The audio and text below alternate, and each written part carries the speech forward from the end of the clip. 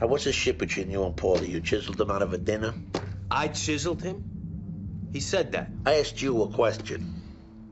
Can I say something in my own defense? It's not right that I have to pay all the time. I've been paying for fucking years. You done? Good. You pay till I tell you don't have to pay no more. And don't give me that face. You know how many tabs, how many dinners I picked up over the years? Fucking Richie Aprile, fat fucking Jerry Anastasia. Those guys killed me at Benihana's. And forget it, they want a steak, I put a new wing on Peter Luger's. Brandy, cigars, champagne. Could have bought a fucking plane. I hear you, Tone, but that was before inflation. Whatever.